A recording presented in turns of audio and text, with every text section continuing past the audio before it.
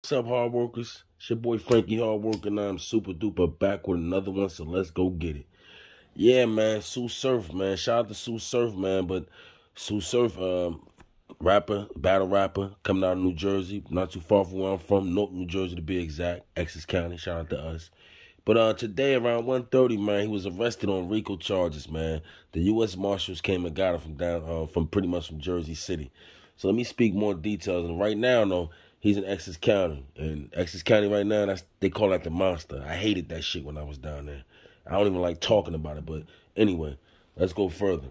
So Sue Surf, 32 years old, was reportedly brought into custody at home in New Jersey City, where he was located with a woman.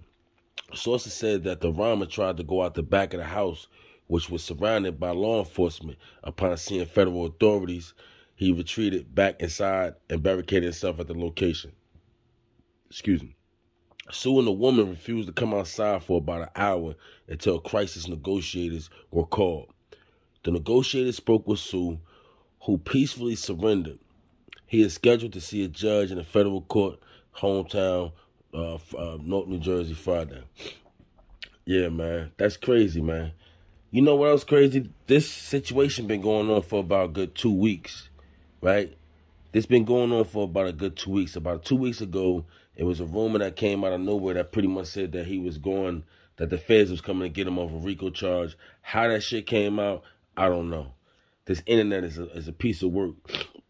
But anyway, his manager, Qua, came out because, Qua was feeling some type of way. And he can't, because he was just talking to Lisa Evers the other day. She's a news reporter. But his manager came out pretty much and said, yeah, y'all can officially go ahead and put that free in front of his name. Yeah, that was earlier today around 4:20, so he got bagged around 1:30. But this the part that kind of tripped me up a little bit, right? Because October 6th, my man, what's his name? Sue Surf, he tweeted something out. He tweeted out, I probably never step on a stage again. God has a way of humbling us, right? So so he pretty much knew that this shit was about to happen. He already got insight on it. He already know what it's about and everything. That's why I understand why he tried to run. I mean, that's probably like a force. That's probably like a reflex. I'm going to try to get up out of here and run and then go back in the house and get the negotiator. That was kind of, that's kind of whatever. But for the most part, sometimes when you're in a situation like that, man, it's like, damn, they kind of caught me off guard because think about it. He spoke about this 2 weeks ago. And they was basically saying that they couldn't find him because his manager came out the other day and pretty much probably like October 3rd. Matter of fact, right before what's my man's name? Sue Surf decided to put out that tweet. I almost feel like that damn tweet probably got him caught because they couldn't find him for like 2 weeks. He wasn't around like that or nothing like that, and he wasn't posted. He posted last night though. That's the funny part. That's the crazy part. He posted last night, like about 20-some hours ago, damn near a day ago. So it's like that happened last night, and then the very next day they found him.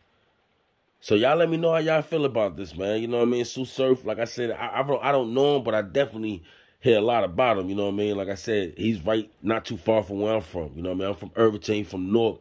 We right there. So, you know what I mean? I definitely heard things about him. He's definitely solidified.